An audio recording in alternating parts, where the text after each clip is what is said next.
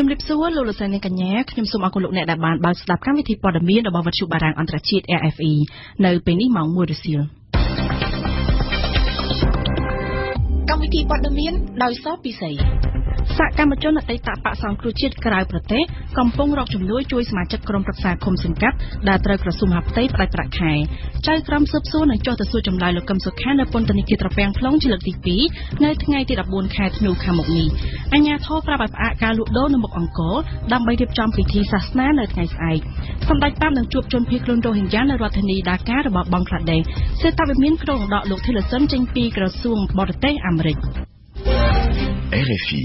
សកម្មជនអតីតគណៈបកសង្គ្រោះជាតិនៅក្រៅប្រទេសកំពុងបង្កើតគណៈកម្មការរៀងៗខ្លួនដើម្បីស្វែងរកថវិកាជួយផ្គត់ផ្គង់ដល់សមាជិកក្រុមប្រឹក្សាឃុំសង្កាត់ដែលជាប់ឆ្នោតពីអតីតគណៈបកសង្គ្រោះជាតិអតីតក្រុមប្រឹក្សាឃុំសង្កាត់គណៈបកសង្គ្រោះជាតិត្រូវបានក្រសួងមហាផ្ទៃបញ្ឈប់មកតំណែងនិងកាត់ផ្តាច់ប្រាក់ខែក្រោយបកប្រឆាំងត្រូវបានរំលាយដោយតុលាការកំពូលគណៈកម្មការស្វែងរកថវិកាមួយនៅក្នុងប្រទេសកូរ៉េខាងត្បូងបានប្រាប់វិទ្យុបារាំងថាការជួយនេះគឺដើម្បីបញ្ជាក់ថាទោះមានរឿងអ្វីក៏ដោយក៏គណៈបកមិនរត់ចោលគ្នានោះទេពលគឺនៅតែជួយគ្នាតាមដែលអាចធ្វើទៅបានសូមស្ដាប់សួងសុភារីប្រធានគណៈកម្មការចំពោះកិច្ចស្វែងរកថវិកាដើម្បីជួយផ្គត់ផ្គង់ដល់សមាជិកក្រុមប្រឹក្សាឃុំសង្កាត់អតីតគណៈបកសង្គ្រោះជាតិនៅប្រទេសកូរ៉េខាងត្បូងគឺលោកយឹមស៊ីណនបានប្រាប់វិទ្យុបារាំងអន្តរជាតិនៅថ្ងៃសុក្រនេះថាក្រុមការងាររបស់លោកបានប្រឹងប្រែងធ្វើយ៉ាងណាជួយជាប្រកាសលើកទឹកចិត្តបណ្ដោះអាសន្នដល់សមាជិកក្រុមប្រឹក្សាឃុំសង្កាត់របស់អតីតគណៈបកសង្គ្រោះជាតិដែលត្រូវបានក្រសួងមហាផ្ទៃប្រកាសផ្តាច់ប្រាក់ខែភ្លាមៗក្រោយពីគណៈបកប្រឆាំងដ៏ធំត្រូវបានតុលាការកំពូលសម្រេចចេញសាលដីការរំលាយចោលកាលពីថ្ងៃទី 16 វិច្ឆិកាឆ្នាំ 2017 ការជួយបណ្ដោះអាសន្ននេះត្រូវបានលោកយឹមស៊ីណនបញ្ជាក់ថាដើម្បីជំរុញលើកទឹកចិត្តដល់សមាជិកទាំងនោះកុំឲ្យមានការបាក់ទឹកចិត្តក្នុងការធ្វើនយោបាយលោកស៊ីណនបន្តថាការជួយនេះនឹងធ្វើរហូតទាល់តែស្ថានភាពនយោបាយមានភាពធូរស្រាលឡើងវិញ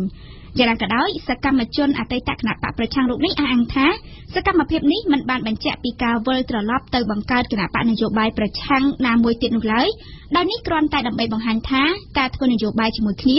ពេលមានរឿងអ្វីគឺត្រូវចេះជួយគ្នាមិនបោះបង់គ្នាជាដាច់ខាត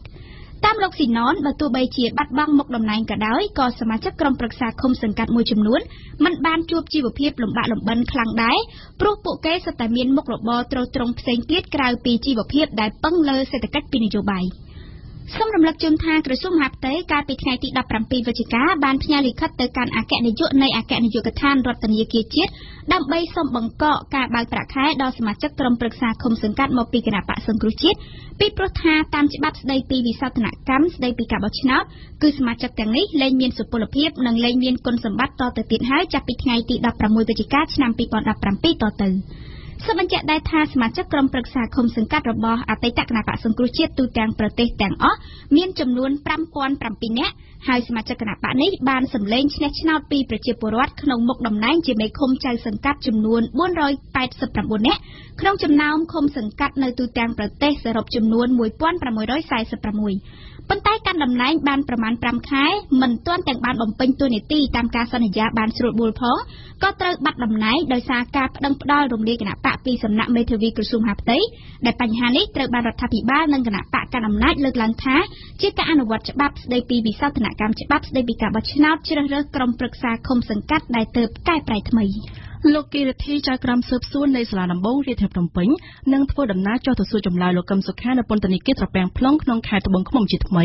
នៅវេលាម៉ោង 8 កន្លះព្រឹកថ្ងៃទី 14 ខែធ្នូខាងមុខនេះបើតាមលោកសំសុគង្គសហមេធាវីការពីក្តីលោកកឹមសុខាដែលបានអះអាងប្រាប់វិទ្យុបារាំងអន្តរជាតិនៅព្រឹកនេះសូមបញ្ជាក់ថាគម្រោងចុះទៅសួរចម្លើយនេះគឺជាលើកទី 2 ហើយដែលធ្វើឡើងដោយចៅក្រមស៊ើបសួរសំណុំរឿងលោកកឹមសុខាលោកមេធាវីសំសុគង្គបញ្ជាក់ថាក្រុមមេធាវីនឹងចូលរួមក្នុងកិច្ចសួរចម្លើយជាថ្មីនេះប៉ុន្តែលោកមិនអាចសន្មតបានជាមុនទេថាតើចៅក្រមគិរិទ្ធីនឹងសាកសួរលោកកឹមសុខាលើអង្គហេតុអ្វីខ្លះនោះសូមស្ដាប់ប្រសាសន៍លោកមេធាវីសំសុគង្គដែលរៀបចំជូនដោយវ៉ាន់សកុនធាយើងអត់ទាន់ដឹងថាលោកចៅក្រមមានបំណងនឹងសួរទៅលើចំណុចអីទេប៉ុន្តែគាត់ថានេះជាចៅក្រមស៊ើបសួរនៃសាលាដំបងរាជធានីភ្នំពេញបានចេញលិខិតអញ្ជើញហើយនឹងបានបញ្ជូនលិខិតអញ្ជើញទាំងអស់មកកាន់មេធាវីការពីឲ្យអាដាមកឹមសុខាហ្នឹងថាឲ្យមេធាវីទាំងអស់ហ្នឹងចូលរួមនីតិវិធីសួរចម្លើយនៅថ្ងៃទី 14 ខែធ្នូឆ្នាំ 2017ហ្នឹង លោកមេទ្វីមែនទៅអាដាមកម្មសខាត្រូវបានចាប់ខ្លួននិងឃុំខ្លួនតាំងពីថ្ងៃទី3ខែកញ្ញាហើយមកដល់ពេលនេះបើគិតទៅវាជិត3ខែហើយដែលអាដាមត្រូវបានឃុំខ្លួននៅក្នុងពន្ធនាគារតាពាំង plong មកដល់ពេលនេះរយៈពេលនៃការឃុំខ្លួនជិត3ខែនេះចៅក្រមស៊ើបសួរគាត់សួរបានអីខ្លះហើយបានកាយខ្លះហើយបាទខ្ញុំមិនជំរាបទេតទៅនឹងចំណុចនៃការសួរចម្លើយប៉ុន្តែថាចាប់តាំងពីការខាត់ខ្លួននិងឃុំខ្លួនមកគឺប្រញ្ញាបានសួរអាដាមកម្មសខាបានម្ដងហើយនឹងចៅក្រមសួរបានសួរអាដាមកម្មសខាម្ដងឥឡូវទៅថ្ងៃទី14ខែ2នេះគឺជាការសាកសួរលើកទី3បើយើងគិតទៅឃើញថាសាកសួរ3ដងប៉ុន្តែយើងឃើញសំណួរដែលធ្វើការសាកសួរគឺពាក់ព័ន្ធតែជុំវិញរឿងហេតុក៏វីដេអូឃ្លីបដែលឃើញមានបង្ហោះក្នុងកាសែត Fresh News ណាគឺប៉ុណ្ណឹងអស់ហេតុពាក់ព័ន្ធហ្នឹងពិធីសាសនាដ៏ធំមួយនឹងត្រូវរៀបចំធ្វើនៅមុខប្រាង្គប្រាសាទអង្គរវត្តដ៏ស្កឹមស្កៃចាប់ពីថ្ងៃទី2ដល់ថ្ងៃទី3ខែធ្នូខាងមុខនេះក្រោមអធិបតីភាពលោកនាយករដ្ឋមន្ត្រីហ៊ុនសែននិងភរិយាព្រមទាំងមន្ត្រីគ្រប់លំដាប់ថ្នាក់បើតាមរដ្ឋាភិបាលពិធីនេះរៀបចំធ្វើឡើងដើម្បីបួងសួងសុំសេចក្តីសុខដល់ប្រជារាស្ត្រនិងប្រជាជាតិកម្ពុជាដើម្បីរក្សាសណ្ដាប់ធ្នាប់នៅក្នុងពិធីដ៏ធំសម្បើមនេះអាជ្ញាធរអប្សរាបានណែនាំឲ្យអាជីវករនៅមុខប្រាង្គប្រាសាទអង្គរវត្តទាំងអស់ផ្អាកការលក់ដូរចាប់ពីថ្ងៃទី1ខែធ្នូនេះតទៅអមរជនាជូនព័ត៌មានតាមរយៈលិខិតចុះថ្ងៃទី28វិច្ឆិការបស់អាជ្ញាធរអប្សរាការផ្អាកសកម្មភាពលក់ដូររបស់អាជីវករនៅមុខប្រាសាទអង្គរវត្តនឹងអស់បន្លាយដល់ថ្ងៃទី3ខែធ្នូពលគឺទាល់តែពិធីបុណ្យសាសនានៅមុខប្រាសាទអង្គរវត្តបិទបញ្ចប់តែម្ដងក្រៅពីផ្អាកការលក់ដូរហើយអាជ្ញាធរអប្សរាបានបង្គាប់ឲ្យក្រុមអាជីវករយកសម្ភារៈលក់ដូររបស់ខ្លួនចេញផងដែរចំពោះបញ្ហាចរាចរណ៍វិញប្រសិនបើមានគោលដៅទៅកាន់ប្រាសាទអង្គរវត្តអាជ្ញាធរអប្សរាបានណែនាំឲ្យយានជំនិះដាក់ភ្ញៀវនៅច្រកខាងកើតចំណែកយានជំនិះគ្រប់ប្រភេទផ្សេងទៀតដែលមានគោលដៅផ្សេងពីប្រាសាទអង្គរវត្តត្រូវប្រើប្រាស់ផ្លូវ60ម៉ែត្ររួចបន្តដំណើរទៅកាន់គោលដៅរបស់ខ្លួនតាមផ្លូវវងតូចឬក៏វងធំគួរជំរាបជូនថាសេចក្តីណែនាំរបស់អាជ្ញាធរអប្សរាយ៉ាងដូចនេះធ្វើឡើងចំពេលដែលទីក្រុងសៀមរាបកំពុងតែត្រៀមខ្លួនសម្អិតសម្អាងរៀបចំពិធីសាសនាដ៏ធំមួយរយៈពេល2ថ្ងៃចាប់ពីថ្ងៃទី2ដល់ថ្ងៃទី3ខែធ្នូដើម្បីបួងសួងសុំសេចក្តីសុខដល់ប្រជាពលរដ្ឋខ្មែរនិងប្រទេសជាតិមិនត្រឹមតែប៉ុណ្ណោះរដ្ឋាភិបាលបានបញ្ជាក់បន្ថែមថាពិធីនេះក៏រៀបចំធ្វើដើម្បីជាការរំលឹកដឹងគុណដល់បុព្វបុរសខ្មែរដែលបានបន្សល់ទុកប្រាង្គប្រាសាទបុរាណរាប់ពាន់ដល់កូនចៅជំនាន់ក្រោយពិធីសាសនាដ៏ធំនៅខេត្តសៀមរាបនេះចាប់ផ្ដើមដោយការក្រុងពាលីនិងសូត្រមន្តព្រះសង្ឃចំនួន500អង្គនៅថ្ងៃទី2ខែវិច្ឆិកាមុខប្រាសាទអង្គរវត្តនៅព្រឹកថ្ងៃទី3ខែវិច្ឆិកាពិធីបន្តដោយការបួងសួងសុំសេចក្តីសុខចម្រើននៅស្ពានហាលប្រាសាទអង្គរវត្តនិងបន្តដោយការរាប់បាតព្រះសង្ឃចំនួន5000អង្គនៅមុខប្រាសាទអង្គរវត្តក្រៅពីពិធីសាសនាទាំងនេះគណៈកម្មការរៀបចំក៏នឹងចាត់ចែងឲ្យមានការសម្ដែងសិល្បៈដូចជារបាំក្បាច់បុរាណប្រពៃណីល្ខោននិងទស្សនីយភាពកម្សាន្តជាច្រើនទៀតជូនដល់អ្នកមកចូលរួមផងដែរអាជ្ញាធរបានអំពាវនាវឲ្យប្រជាពលរដ្ឋនិងភ្ញៀវទេសចរទាំងអស់ចូលរួមពិធីសាសនាដ៏ធំនេះតាមការគួរនៅឆ្នាំ2017នេះកម្ពុជាមានជនពិការចំនួន2737នាក់ដែលបានចូលបម្រើការងារនៅក្រសួងស្ថាប័នចំនួន43របស់រដ្ឋនៅទូទាំងប្រទេសនេះបើតាមសារលិខិតរបស់លោកនាយករដ្ឋមន្ត្រីហ៊ុនសែនថ្លែងអបអរទិវាជនពិការកម្ពុជានិងទិវាជនពិការអន្តរជាតិ3ធ្នូឆ្នាំ2017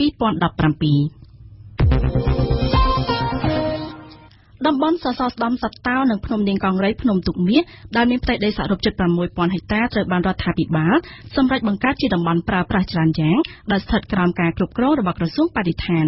តាមក្រសួងបរិស្ថានតំបន់ភ្នំនាងកង្រីភ្នំទូកមាសមានផ្ទៃដី 5,063 ហិកតាស្ថិតនៅក្នុងភូមិសាស្ត្រស្រុកកំពង់លែងខេត្តកំពង់ឆ្នាំង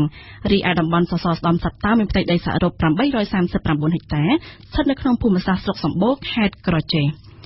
ចាប់ពីថ្ងៃទី8ដល់ថ្ងៃទី14ខែធ្នូខាងមុខនេះសីតុណ្ហភាពនឹងធ្លាក់ចុះខ្លាំងនៅតាមបណ្ដាខេត្តមួយចំនួនជាពិសេសតាមបន្តព្រំដែនតំបន់ជួរភ្នំដងរែកក្រសួងធនធានទឹកបញ្ជាក់ថានៅខេត្តរតនគិរីមណ្ឌលគិរីស្ទឹងត្រែងព្រះវិហារឧត្តរមានជ័យនិងខេត្តបៃលិនសីតុណ្ហភាពនឹងចុះមកនៅក្នុងរង្វង់16ដល់18អង្សា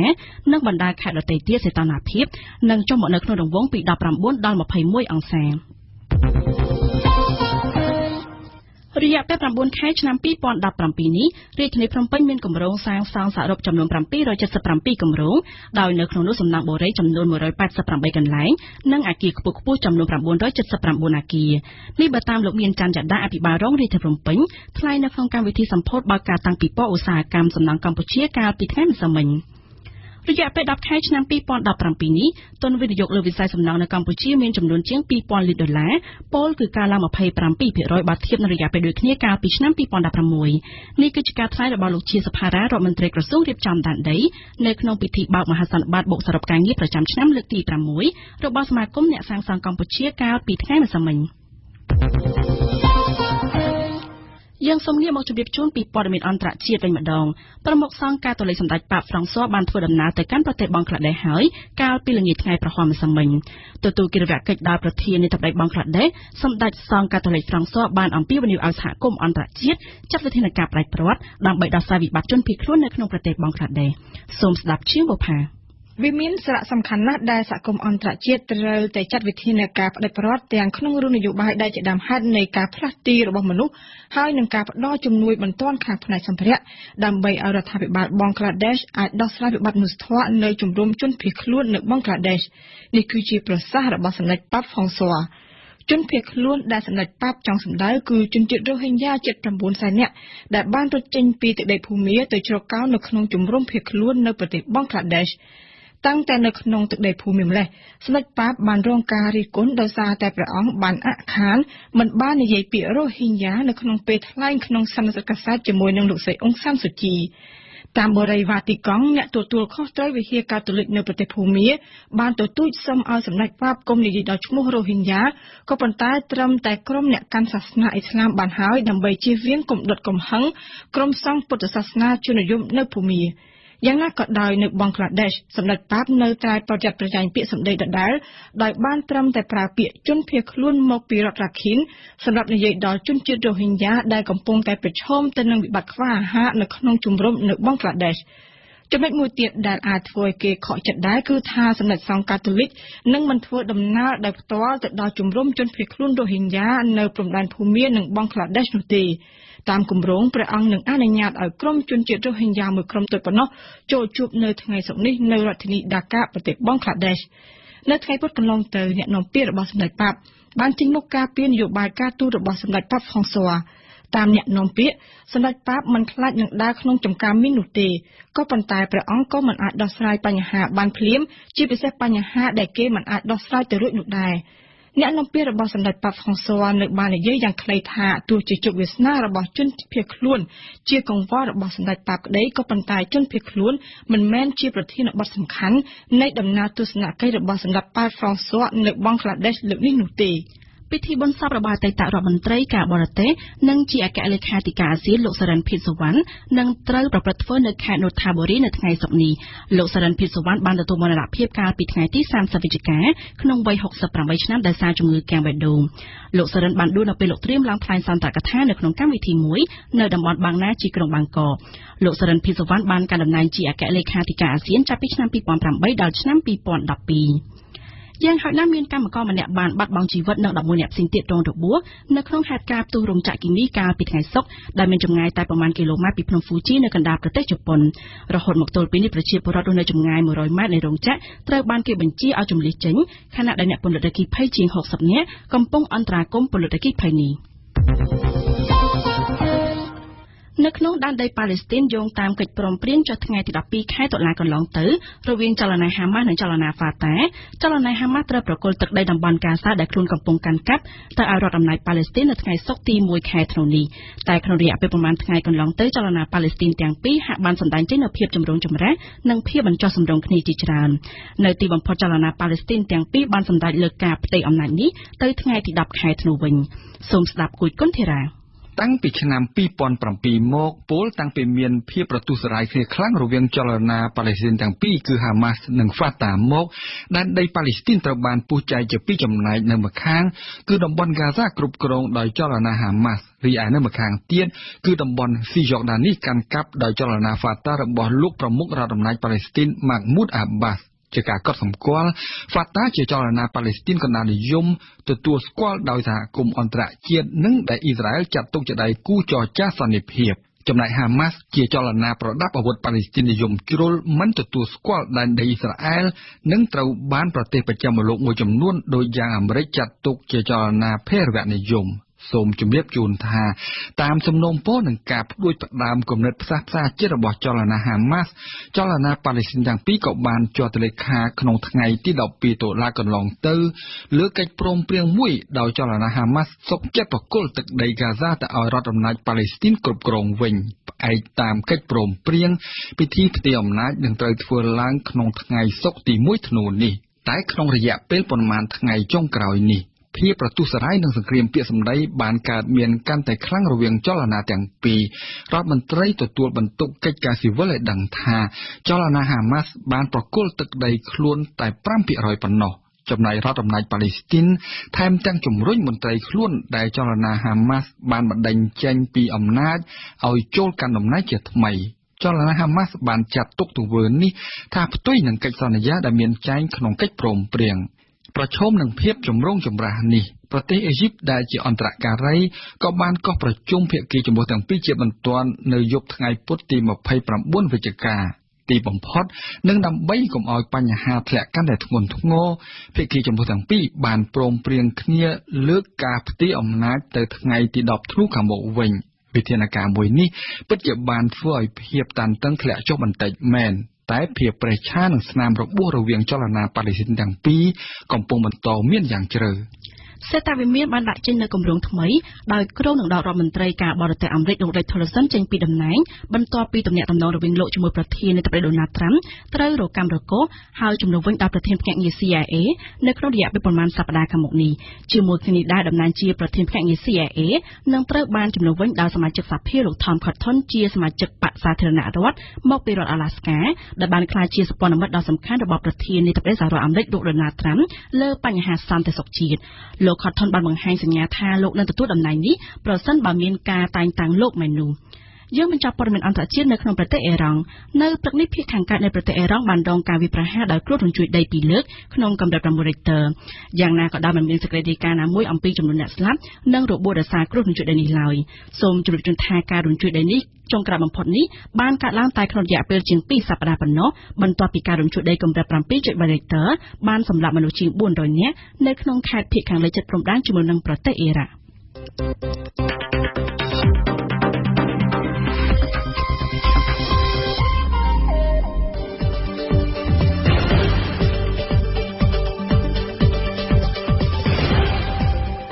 វិទ្យុបារាំង RFI ភ្នំពេញ 92 MHz សៀមរាប 92 MHz បាត់ដំបងក្រុងព្រះសីហនុនិងកំពង់ចាម 94.5 MHz លោកអ្នកនាងកំពុងស្ដាប់កម្មវិធីព័ត៌មានរបស់វិទ្យុបារាំងអន្តរជាតិ RFI ជាបន្តលោកអ្នកនឹងបានស្ដាប់ដំបូងគឺជានាទីព្រឹត្តិការណ៍កម្ពុជាប្រចាំថ្ងៃដែលជាការរៀបចំជូនដោយស៊ូសុភារីនៅថ្ងៃនេះសុភារីនឹងលើកឡើងអំពីតើកម្ពុជាពិតជាចង់ដោះដៃពីអាមេរិកមែនឬបន្តមកគឺជានាទីទស្សនៈព្រឹត្តិការណ៍ពិភពលោកដែលថ្ងៃនេះយើងមានបទអន្តរាគមន៍ពីកាយឆាយាជុំវិញពិធីចាប់ឆ្នោតនៅមូស្គូដែលមានអត្ថន័យបដូរផ្ដាច់សម្រាប់ការប្រកួតបាល់ទាត់ពិភពលោកឆ្នាំ2018នាទីទេសសារព័ត៌មាននៅថ្ងៃនេះគឺជាការរៀបចំជូនដោយអេងគឹមហុងនិងចុងបញ្ចប់នៃកម្មវិធីព័ត៌មានលោកអ្នកនឹងបានស្ដាប់នាទីសហគមន៍ខ្មែរនៅប្រទេសបារាំងរបស់ឈៀងបុផាព្រឹត្តិការណ៍កម្ពុជាប្រចាំថ្ងៃក្រោយពីការបាត់បង់គណៈបកប្រឆាំងដ៏ធំនៅកម្ពុជាលោកឯកអគ្គរដ្ឋទូតសហរដ្ឋអាមេរិកប្រចាំទីក្រុងភ្នំពេញបានលើកឡើងពីភាពអវិជ្ជមាននៃចំណងទំនាក់ទំនងរវាងអាមេរិកនិងកម្ពុជាឯកអគ្គរដ្ឋទូតអាមេរិកថ្លែងថារដ្ឋាភិបាលកម្ពុជាហាក់ដូចជាមិនចាប់អារម្មណ៍ពីអាមេរិកសោះក្នុងរយៈពេល2ឆ្នាំចុងក្រោយនេះទោះអាមេរិកបានប្រឹងប្រែងរក្សាចំណងការទូតជាថ្មីក្នុងរយៈពេល25ឆ្នាំនេះក៏ដោយចំណែករដ្ឋាភិបាលកម្ពុជាគិតថានេះមកពីអាមេរិកទេដែលមិនយល់ពីតម្រូវការរបស់កម្ពុជាហើយចេះតែដើរហួសពីអ្វីដែលបានសន្យានឹងគ្នាកន្លងមកតែអ្នកវិភាគមួយចំនួនយល់ថាកម្ពុជាទំនងជាចង់ដោះដៃពីអាមេរិកព្រោះតែមានចិនជាបង្អែកតើរឿងនេះពិតមែនឬទេសូมស្ដាប់សេចក្តីរាយការណ៍របស់ស៊ូសុភារីដូចតទៅ That's not all up to the United States now. I think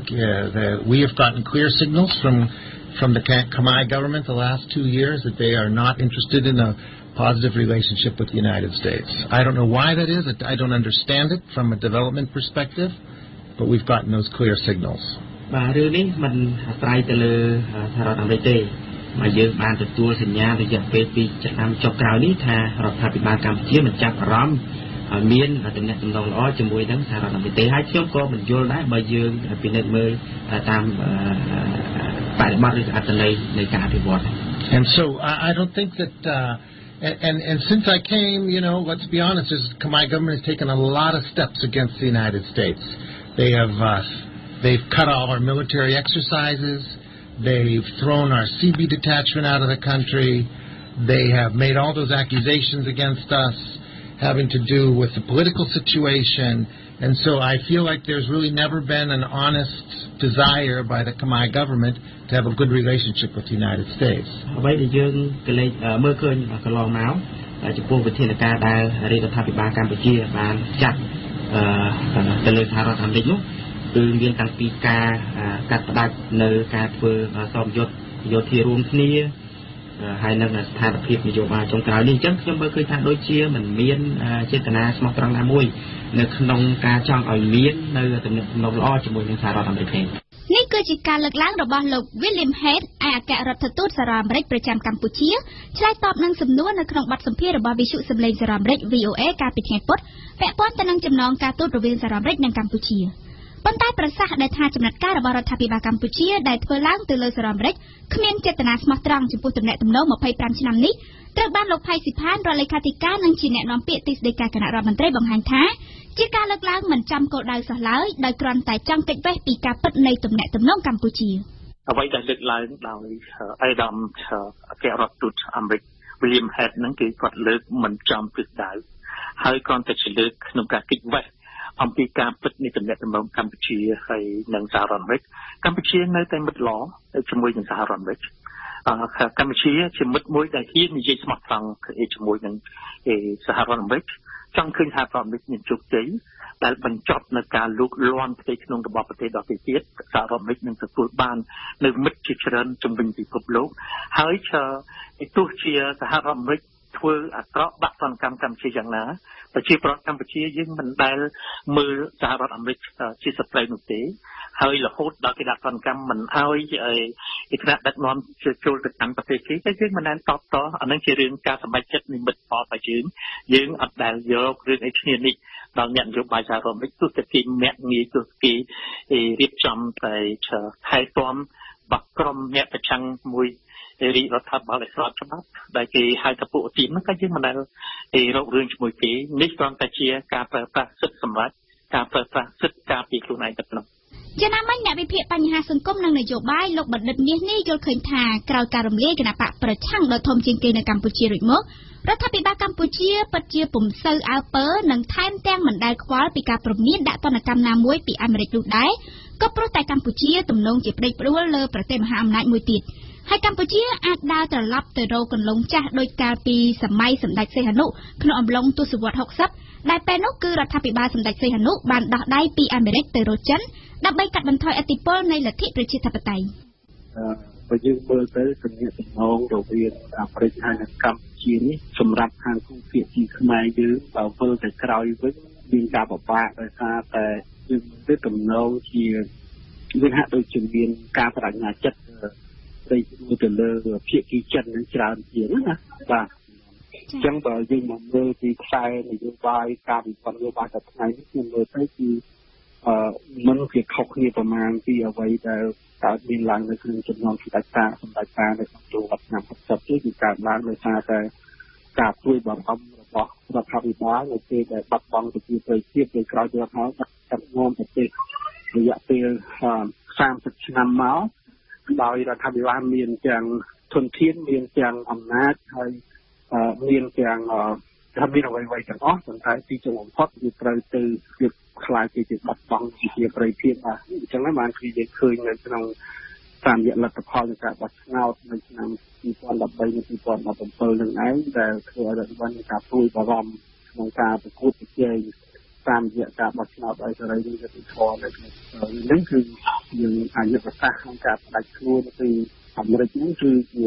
ផែនការមួយដើម្បីកាត់បន្ថយឥទ្ធិពលរបស់ប្រទេសពិសេសគឺឥទ្ធិពលនៃរដ្ឋាភិបាលកាយនេះកុំឲ្យកើតទៅទប់ចោលការលើកឡើងនេះលោកបណ្ឌិតសភាចាសុកទូចប្រធានរាជបណ្ឌិតសភាកម្ពុជាយល់ថាទំនាក់ទំនងរវាងអាមេរិកនិងកម្ពុជាគ្រាន់តែមានភាពងក់ងល់ដាក់គ្នាបន្តិចបន្តួចប៉ុណ្ណោះដោយសារប្រទេសទាំងពីរនៅមិនទាន់យល់ពីតម្រូវការរវាងគ្នាទៅវិញទៅមកយ៉ាងណាក៏ដោយកម្ពុជានៅតែត្រូវការអាមេរិកជានិច្ចមិនមានចេតនាបោះបង់គ្នានោះឡើយតាមពិតមិនមែនចឹងទេកម្ពុជាយកចិត្តទុកដាក់អាមេរិកឲ្យតម្លៃអាមេរិកលើកកិត្តិយសអាមេរិកប៉ុន្តែដែលវាខុសគ្នាគឺសម្លដែលអាមេរិកស្លឲ្យកម្ពុជាហូបមិនកើតតែកម្ពុជាចង់ឲ្យកម្ពុជាហូបប័រហូបមិនកើតព្រោះកម្ពុជាមានស្លកកូររបស់ខ្លួនដែរអញ្ចឹងទេសូមឲ្យអាមេរិកដាក់ប័រផងដាក់កកូរផងឆ្លាស់គ្នាទៅកុំឲ្យគេទទួលតែប័រសុទ្ធហើយក៏កម្ពុជាមិនអាចទទួលយកតែកកូរសុទ្ធឲ្យអាមេរិកទទួលទៀតដែរអញ្ចឹងឲ្យវាមានទៅមានមកបានទៅរួចហើយកម្ពុជាត្រូវការអាមេរិកជានិច្ចតាមតែខ្ញុំគិតថាតម្លៃធំណាស់សេដ្ឋកិច្ចរបស់ហើយនយោបាយការបរទេសក៏អាមេរិកមានឥទ្ធិពលខ្លាំងនៅក្នុងសហគមន៍អឺរ៉ុបក៏ដូចនៅតំបន់ឡាទីនអាមេរិកដែរនេះខ្ញុំអាចនិយាយបានទេថាទំនាក់ទំនងរវាងអាមេរិកហើយនិងកម្ពុជានៅពេលនេះកំពុងតែស្ថិតនៅក្នុងភាពងក់ងល់ជាមួយគ្នាជាការពិតមិនបដិសេធទេងក់ងល់ទាំងសងខាងធម្មតាមួយប្រកាន់ប្រជាធិបតេយ្យមួយកាន់ឯករាជ្យអធិបតេយ្យភាពអញ្ចឹងទេសូមឲ្យអ្នកស្វែងយល់អំពីធម្មតាប្រជាធិបតេយ្យវាត្រូវមើលវប្បធម៌របស់ប្រទេសមួយអាស៊ីលើកតែជប៉ុនមួយចេញទេក្រៅពីនោះអាស៊ីមិនអាចប្រើប្រាស់សូម្បីតែជប៉ុនប្រជាធិបតេយ្យបែបកុម្មុយនីសមិនមែនប្រជាធិបតេយ្យបែបអាមេរិកទេខ្ញុំបានចោទសួរថាហេតុនេះបានប្រទេសណាអញ្ចឹងថាប្រទេសគេដូចទូវិញបើសិនជាគ្មានសម្ដាប់ធ្នាប់វានឹងលិចកណ្ដាលសមុទ្រអញ្ចឹងគេត្រូវការមានវិន័យត្រឹមត្រូវណាស់ហើយកម្ពុជាគឺចាក់យ៉ាងជ្រៅរាប់ពាន់ឆ្នាំនៃវប្បធម៌និងប្រពៃណីទំនៀមទម្លាប់របស់ខ្លួនអញ្ចឹងផលប្រយោជន៍ធំជាងផលប្រយោជន៍ហ្នឹងអញ្ចឹងសូមឲ្យក្រឡេកទៅមើលសេចក្តីត្រូវការរឿងខ្លួនឲ្យផ្ដល់នៅលក្ខខណ្ឌមិនតឹងរ៉ឹងទោះងក់ងល់យ៉ាងណាក៏កញ្ញាកឹមមនោវិជ្ជាកូនស្រីលោកកឹមសុខានិងដែលធ្លាប់ជាអគ្គនាយករងផ្នែកកិច្ចការសាធារណៈរបស់អតីតគណៈបក្សសង្គ្រោះជាតិបានបង្ហាញការសោកស្ដាយចំពោះទង្វើរបស់រដ្ឋាភិបាលកម្ពុជាទៅលើអាមេរិកទង្វើផ្សេងៗដូចជាការចោទប្រកាន់អាមេរិកជុំវិញរឿងគ្រាប់បែកគីមីនិងការគាំទ្រក្រុមបកប្រឆាំងជាដើមក៏ពិតជាការគួរឲ្យសោកស្ដាយណាស់ដែលយើងឃើញថារដ្ឋាភិបាលកម្ពុជាមានយុទ្ធនាការប្រឆាំងជាមួយសហរដ្ឋអាមេរិកហើយដែលបានជាសោកស្ដាយពីព្រោះសហរដ្ឋអាមេរិកបានផ្ដល់ផលប្រយោជន៍ដល់ប្រទេសយើងជាច្រើនមិនត្រឹមតែតាក់ទងនឹងលទ្ធិប្រជាធិបតេយ្យទេគឺការអភិវឌ្ឍផងដែរហើយនិងការអនុគ្រោះពន្ធផងដែរអញ្ចឹងហើយយើងឃើញថាវាខាតបើសិនយើងបង្កចំនួនជាមួយប្រទេសដូចជាសហរដ្ឋអាមេរិកនឹងខាតហើយដែលចំណុចមួយដែលខ្ញុំគិតថាដែលសហរដ្ឋអាមេរិកលើកឡើងថារដ្ឋាភិបាលកម្ពុជាមិនចង់មានទំនាក់ទំនងល្អព្រោះជាក់ស្ដែងយើងឃើញថាមានយុទ្ធនាការធ្វើឲ្យប្រជាពលរដ្ឋខ្មែរស្អប់អាមេរិកមានយុទ្ធនាការនឹងហើយតាក់ទងទៅនឹងបញ្ហាថ្មីផងដែរបញ្ហាវិបត្តិនយោបាយនៅពេលដែលសហរដ្ឋអាមេរិកចេញសេចក្តីថ្លែងការណ៍ណាមួយរដ្ឋាភិបាលខ្មែរតែងតែវាយប្រហារប៉ុន្តែនៅពេលដែលឧទាហរណ៍សហភាពអឺរ៉ុបចេញសេចក្តីថ្លែងការណ៍ស្តៀងគ្នាមានតែធ្ងន់ជាងនឹងផងរដ្ឋាភិបាលខ្មែរមិនបានវាយប្រហារទៅលើប្រទេសដទៃនោះទេខ្ញុំគិតថាអ្វីដែលគាត់ធ្វើនេះគាត់ចង់យកប្រទេសអាមេរិកជាឧទាហរណ៍ដើម្បីគំរាមប្រទេសដទៃទៀតថាបើសិនបានអ្នកឯងហ៊ាននិយាយពីបញ្ហាសិទ្ធិមនុស្សហ៊ាននិយាយពីបញ្ហាលទ្ធិប្រជាធិបតេយ្យនៅកម្ពុជាអ្នកឯងនឹងរងគ្រោះដោយសហរដ្ឋអាមេរិកអញ្ចឹងចំពោះការមិនធ្វើសេចក្តីថ្លែងការណ៍របស់អាមេរិកនេះដែរត្រូវបានលោកផៃស៊ីផានបញ្យល់តបវិញថាដោយសារការក្បត់នៅគោលការណ៍ឬការដែល ethical ឬក៏ក្រមសីលធម៌នៃទំនាក់ទំនងនៅសហប្រតិបត្តិការរវាងកម្ពុជានិងសហរដ្ឋអាមេរិកនៅពេលដែលគេគម្រាមយើងមិនទទួលពីគម្រាមពីអ្នកណាទេហើយដោយសារ EU គ្រាន់តែជាសម្ដែងការព្រួយបារម្ភដែលមានការគម្រាមកំហែងទៅធ្វើនេះធ្វើនោះទេអានឹងយើងមើលឃើញដូច្នេះចម្លើយរបស់ប្រជាជនគ្រាន់តែការពារនៅសិទ្ធិស្វ័យសម្រេចរបស់កម្ពុជានៅសិទ្ធិប្រជាជាតិឯករាជ្យនិងអធិបតេយ្យភាពមួយទៅប៉ុណ្ណោះដូច្នេះរឿងហ្នឹងគឺសម្ដេចព្រះមហាក្សត្រនៃជួនសែនលោកបានជំរាបផ្ទាល់ដែលស្មោះត្រង់ចំពោះសហរដ្ឋអាមេរិកក្នុងការនៅតែយល់ឃើញថាសហរដ្ឋអាមេរិកនឹងជាដៃគូដ៏ល្អដែលលោកបានប្រាប់ថាលោកគាំទ្រនៅសេចក្តីសម្រេចចិត្តគោលការណ៍នយោបាយក្រៅប្រទេសរបស់លោកប្រធានាធិបតី Donald Trump ដែលថាមិនលុកលូដៃចូលស្ថិតក្នុងប្រទេសដទៃទៀតបើសិនជាអនុវត្តនៅការងារនោះគឺសហរដ្ឋអាមេរិកនឹងទទួលបានមិត្តភ័ក្តិច្រើននៅក្នុងពិភពលោកតើធ្វើដូចម្ដេចទើបអាមេរិកនិងកម្ពុជាជប់ងក់ងល់ហើយត្រឡប់មកសាងចំណងទំនាក់ទំនងការទូតឲ្យបានល្អុកល្អឿនដូចពេលមុនបញ្ហានេះលោកបណ្ឌិតមាសនេះមើលឃើញថាវាអាចទៅរួចបើមានការអនុគ្រោះដល់គ្នា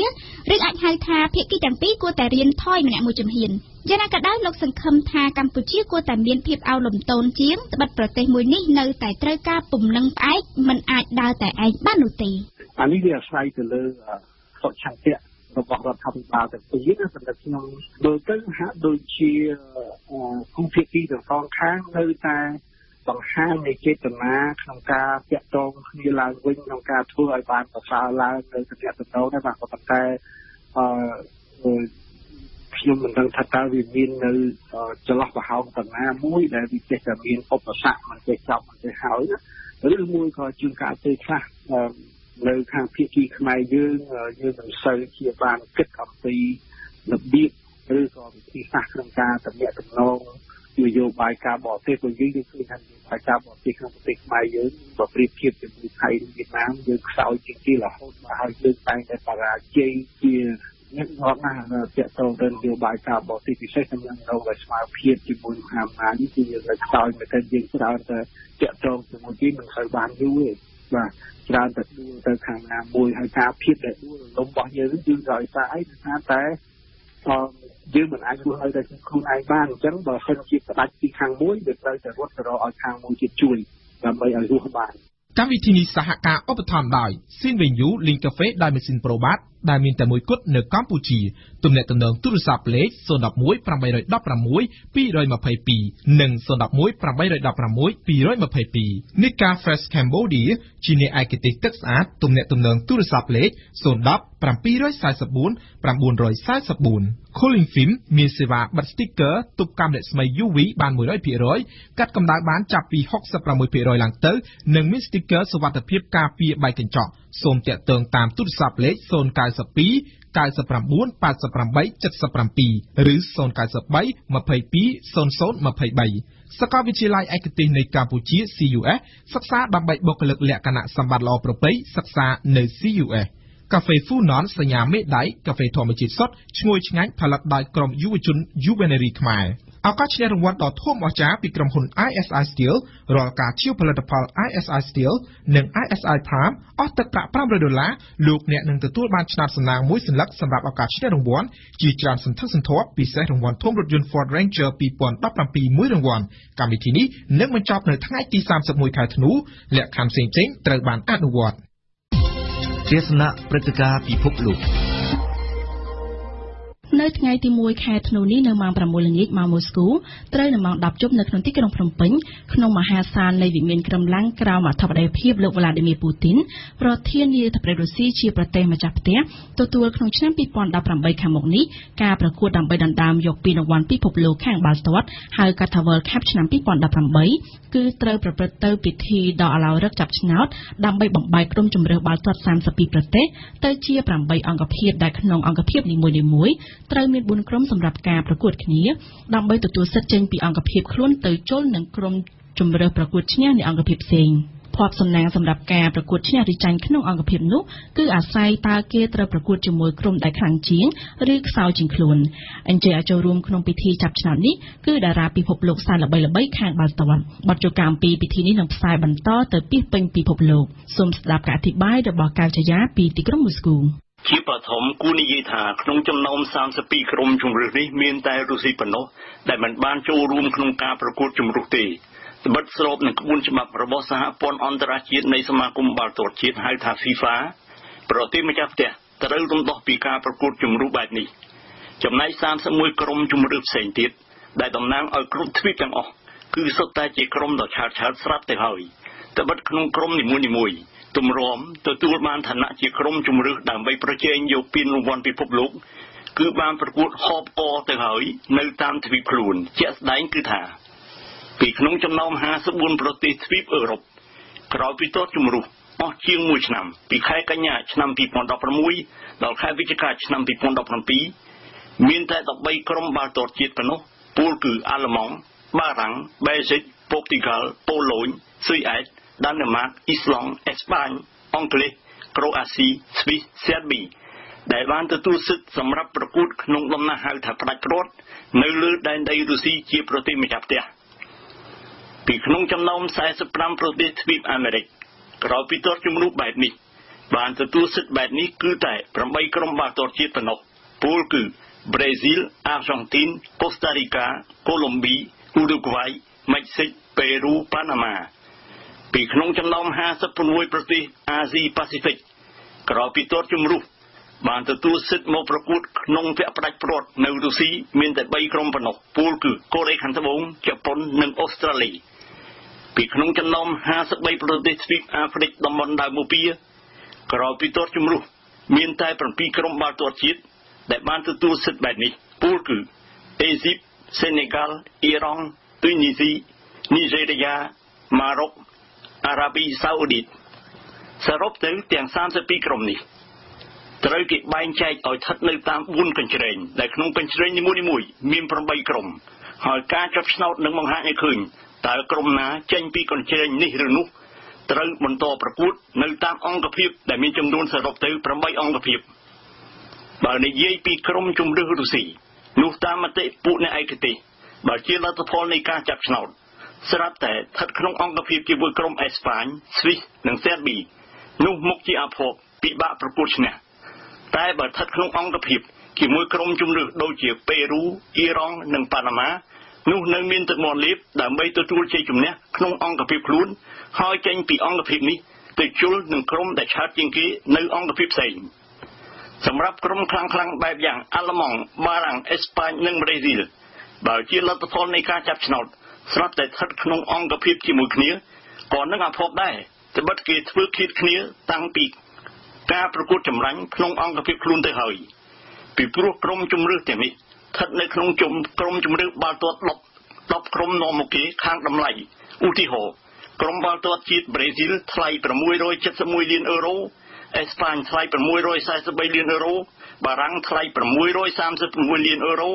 អាល្លឺម៉ង់636លានអឺរ៉ូដែរគឺ7ឆ្នាំមុន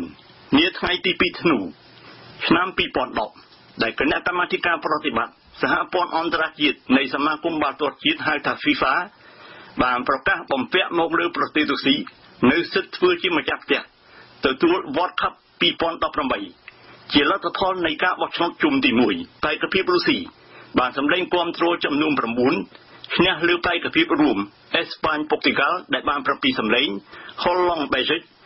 បាន4សម្លេងនិងបេក្ខភាពអង់គ្លេសបានតែ2សម្លេងលុះក្នុងជុំទី2រុស្ស៊ីបានសម្លេងគាំទ្រដល់ទៅ13ឈ្នះជាស្ថាពរលើបេក្ខភាពរួមអេស្ប៉ាញពុកទីហ្គាល់ដែលបាន7សម្លេងនិងលើហុលឡង់បែលហ្សិកដែលបានតែ2សម្លេងការប្រកួត World Cup 2018នឹងប្រព្រឹត្តទៅពីថ្ងៃ14មិថុនាដល់15កក្កដាឆ្នាំ2018នៅតាមកីឡដ្ឋានចំនួន12នៃក្រុងរុស្ស៊ីចំនួន11ដែលពីក្នុងនោះនៅម៉ូស្គូការប្រកួតនឹងប្រព្រឹត្តទៅនៅតាមកីឡដ្ឋានដល់ទៅ2កន្លែងកីឡដ្ឋាននៅរដ្ឋធានីម៉ូស្គូចំណុះទស្សនិកជនបាន 81,000 នាក់កីឡដ្ឋាននៅក្រុងសាំងពេតេស្ប៊ុកចំណុះបាន 67,000 នាក់កីឡដ្ឋាននៅតាមក្រុងរុស្ស៊ី9ទៀតចំណុះទស្សនិកជនបានពី 35,000 នាក់រហូតដល់ 45,000 នាក់ជាការកត់សម្គាល់កីឡដ្ឋានសម្រាប់ទទួលការប្រកួតបាល់ទាត់ស្របនឹងក្បួនខ្នាត FIFA ត្រូវចំណុះឲ្យបានទស្សនិកជនចាប់ពី 35,000 នាក់ឡើងទៅក្រុងរុស្ស៊ីដែលទទួល World Cup 2018សុទ្ធតែមានបណ្ដាជនចាប់ពី1លាននាក់ឡើងទៅហើយស្ថិតនៅភូមិភាគអឺរ៉ុបនៃដែនដីរុស្ស៊ីគឺរាប់ពីក្រុងយេកាតេរិនប៊ុកដែលជាធានីនៃតំបន់ភ្នំអូរ៉ាល់ចែកប្រទេសរុស្ស៊ីទៅជាភាគខាងកើតនៅអាស៊ីនិងភាគខាងលិចនៅអឺរ៉ុបតាំងពីថ្ងៃ14កញ្ញាឆ្នាំនេះម្លេះដែល FIFA បានអនុញ្ញាតឲ្យចាប់ផ្ដើមលក់សម្បត្តិសម្រាប់ចូលមើលការប្រកួតនោះសម្បត្តិចែកជា4ប្រភេទពីក្នុងនោះមានមួយប្រភេទគឺសម្រាប់តែពលរដ្ឋរុស្ស៊ីដែលតម្លៃវាគឺចាប់ពី$22ទៅសម្រាប់ជនបរទេសគឺថ្លៃ$105ដើម្បីចូលមើលពិធីសម្ពោធក្នុងកីឡដ្ឋាននៅម៉ូស្គូតម្លៃសម្បត្តិគឺ$220សម្រាប់ជនបរទេសនិងសម្បត្តិសម្រាប់ជាតិរុស្ស៊ីគឺចាប់ពី$55សម្បត្តិសម្រាប់ចូលមើលការប្រកួតផ្ដាច់ព្រាត់ដើម្បីយកពានរង្វាន់ពិភពលោកខាងបាល់ទាត់សម្រាប់ជនបរទេសគឺ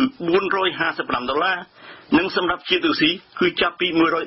$118ជាការកត់សម្គាល់ទស្សនិកជនណាដែលមានសម្បត្តិនៅដៃអាចធ្វើដំណើរតាមរថភ្លើងភ្ជាប់ក្រុងរុស្ស៊ីទាំង11នោះដោយមិនបាច់បង់ថ្លៃអ្វីទេដើម្បីតាមដានគាំទ្រក្រុមជម្រើសជាតិរបស់ខ្លួនលោកប្រធានាធិបតី Vladimir Putin បានចុះទៅឲ្យហត្ថលេខាលើច្បាប់ ដែលបើកផ្លូវឲ្យពួកអ្នកគាំទ្របរទេសនៃក្រុមបាល់ទាត់ជាតិខ្លួនធ្វើដំណើរចូលប្រទេសរុស្ស៊ីដោយមិនបាច់មានទិដ្ឋាការទេ RFI ទេសនាសារព័ត៌មាន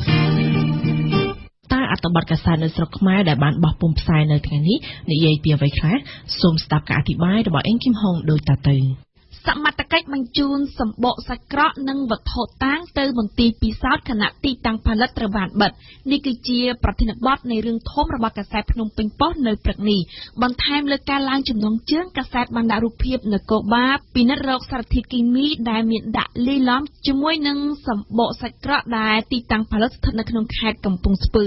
កាសែតបានរាយការណ៍ថានេះគឺជាការបង្ក្រាបទៅលើទីតាំងផលិតសាច់ក្រកដ៏ធំមួយកន្លែងដែលមានទីតាំងនៅក្នុងស្រុកឧដុង្គខេត្តកំពង់ស្ពឺបើតាមកាសែតអំឡុងពេលចុះបង្ក្រាបកាលពីថ្ងៃពុធសមត្ថកិច្ចបានរកឃើញប្រភេទសាច់ខូចគុណភាពរួមមានពោះវៀនជ្រូកពោះវៀនសាច់ចៀមនិងធុងសម្រាប់ដាក់សម្ភារៈផលិតរាប់ពាន់ដែលខ្លះត្រូវបានគេនាំចូលពីប្រទេសចិនបើតាមសមត្ថកិច្ចទីតាំងផលិតសាច់ក្រកគឺគ្មានការអនុញ្ញាតហើយឥឡូវត្រូវបានបិទបណ្ដាសានសិនត្បិតតែរឿងនេះសំខាន់សម្រាប់កាសែតភ្នំពេញប៉ុស្តិ៍តែមិនបានសំខាន់ចំពោះកាសែតកម្ពុជាថ្មីនិងកោះសន្តិភាពទេប៉ុន្តែយ៉ាងណាក៏ដោយប្រធានរឿងដែលសំខាន់នឹងបានស្ថិតនៅក្រោមមុខរបស់កាសែតទាំងពីរគឺថ្នាក់ដឹកនាំកម្ពុជានៃគណៈកម្មាធិការមជ្ឈិមបក្សកុម្មុយនីសចិនប្រកាសធ្វើជាខ្នងបង្អែកដ៏រឹងមាំសម្រាប់សម្ដេចតេជោហ៊ុនសែននៅក្នុងការដឹកនាំប្រទេសនេះគឺជាចំណងជើងរបស់កាសែតកម្ពុជាថ្មី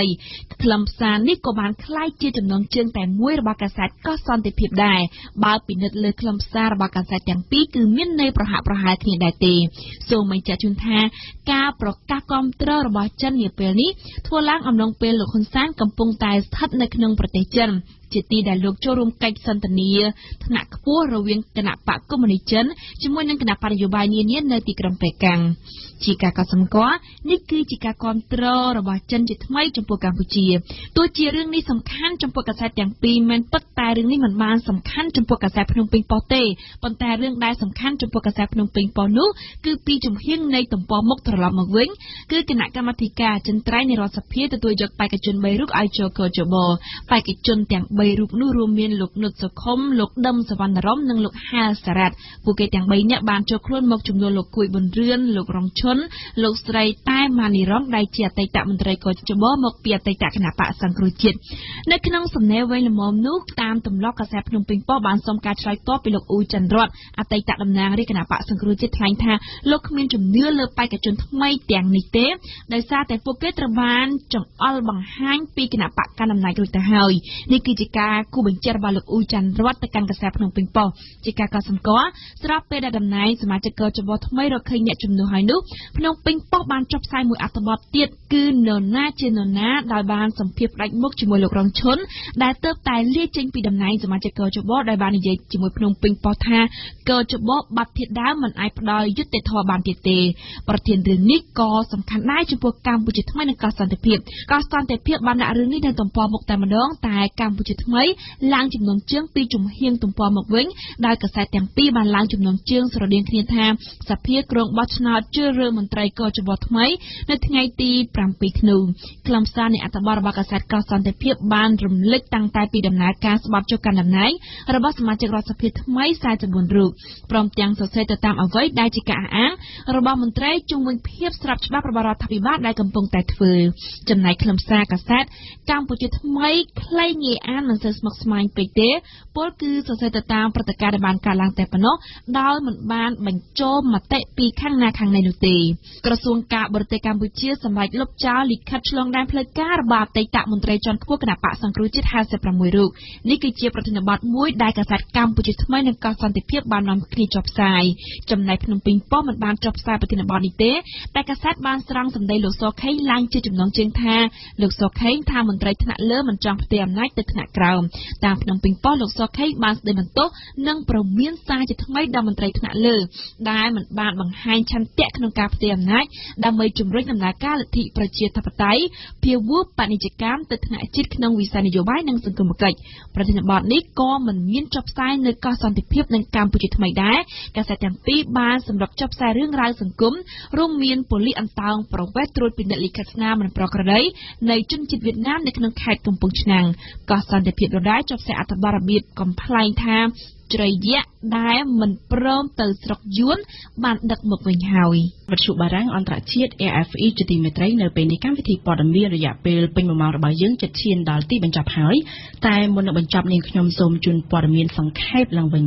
សកម្មជនអតីតគណៈបកសង្គ្រោះជាតិនៅក្រៅប្រទេសកំពុងបង្កើតគណៈកម្មការរៀងៗខ្លួនដើម្បីស្វែងរកថវិកាជួយផ្គត់ផ្គង់ដល់សមាជិកក្រុមប្រឹក្សាឃុំសង្កាត់ដែលជាប់ឆ្នោតពីអតីតគណៈបកសង្គ្រោះជាតិអតីតក្រុមប្រឹក្សាឃុំសង្កាត់គណៈបកសង្គ្រោះជាតិត្រូវបានក្រសួងមហាផ្ទៃបញ្ឈប់មុខតំណែងនិងកាត់ផ្តាច់ប្រាក់ខែក្រោយបកប្រឆាំងត្រូវបានរំលាយដោយតុលាការកំពូលគណៈកម្មការស្វែងរកថវិកាមួយនៅក្នុងប្រទេសកូរ៉េបានប្រាប់វិទ្យុបារាំងថាការជួយនេះគឺដើម្បីបញ្ជាក់ថាទោះមានរឿងអ្វីក៏ដោយក៏គណៈបកមិនរត់ចោលគ្នានោះទេពលគឺនៅតែជួយគ្នាតាមដែលអាចធ្វើទៅបានចំណែកលោកគិរិទ្ធីចៅក្រមស៊ើបសួរនៃសាលាដំបងរាជធានីភ្នំពេញនឹងធ្វើដំណើរចុះទៅសួរចម្លើយលោកកឹមសុខា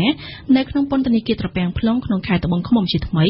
នៅវេលាម៉ោង 8 កន្លះព្រឹកថ្ងៃទី14ខែធ្នូខាងមុខនេះបើតាមលោកសំសុគង្គសហមេធាវីការពារក្តីលោកកឹមសុខាដែលបានអះអាងប្រាប់វិទ្យុបារាំងអន្តរជាតិនៅព្រឹកនេះសូមបញ្ជាក់ថាគម្រោងចុះទៅសួរចម្លើយនេះគឺជាលើកទី2ហើយដែលធ្វើឡើងដោយចៅក្រមស៊ើបសួរសំណុំរឿងលោកកឹមសុខា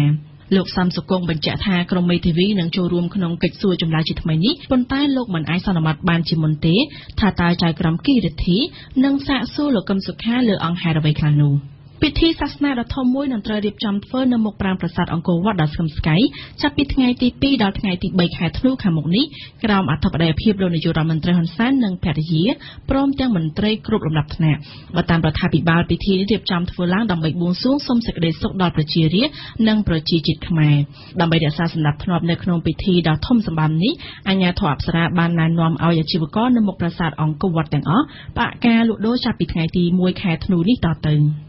រយៈពេល11ខែឆ្នាំ2017នេះមានភ្ញៀវទេសចរអន្តរជាតិជាង2លាននាក់បានទិញបានចូលទស្សនារមណីយដ្ឋានអង្គរទទួលបានចំណូលជាង$95 លានអាមេរិកបើធៀបនឹងរយៈពេលដូចគ្នាកាលពីឆ្នាំ2016មានការកើនឡើង12កដសញ្ញា 43% នេះបើតាមសេចក្តីប្រកាសព័ត៌មានរបស់គ្រឹះស្ថានអង្គរចំណែករមណីយដ្ឋានបន្ទាយឆ្មានិងរមណីយដ្ឋានសួនស្នេហ៍ជនបទនៅក្នុងខេត្តបន្ទាយមានជ័យត្រូវបានទទួលពានរង្វាន់ជារមណីយដ្ឋានគំរូក្នុងចលនាប្រឡងប្រណាំងថ្នាក់ជាតិលើកទី1សម្រាប់ឆ្នាំ2017ឆ្នាំ2018ក្នុងចំណោមរមណីយដ្ឋានទេសចរទាំង22នៅតាមបណ្ដារាជធានីខេត្តក្នុងប្រទេសកម្ពុជាសូមបញ្ជាក់ថាបេក្ខភាពរមណីយដ្ឋានទេសចរទាំងអស់ត្រូវគោរពតាមសូចនាករគោលចំនួន3រួមមានត្រូវរៀបចំក្រុមការងារទទួលបន្ទុកគ្រប់គ្រងរមណីយដ្ឋានទេសចរនិងត្រូវមានផែនការអភិវឌ្ឍសម្រាប់រមណីយដ្ឋានទេសចរលោកអ្នកស្ដាប់វិទ្យុបារាំងអន្តរជាតិ RFI ជាទីមេត្រីនៅពេលនេះកម្មវិធីព័ត៌មានរយៈពេលពេញ1ម៉ោងរបស់យើងបានឈានដល់ទីបញ្ចប់ហើយសូមអរគុណសម្រាប់ការយកចិត្តទុកដាក់តាមដានស្ដាប់របស់លោកអ្នកខ្ញុំសូមអរគុណរសាដែលបានជួយបញ្ជាផ្នែកបច្ចេកទេសនៅពេលនេះអ្នកខ្ញុំសពិសីនិងសហការីនៃវិទ្យុបារាំងអន្តរជាតិ RFI សូមអរគុណសូមគោរពលា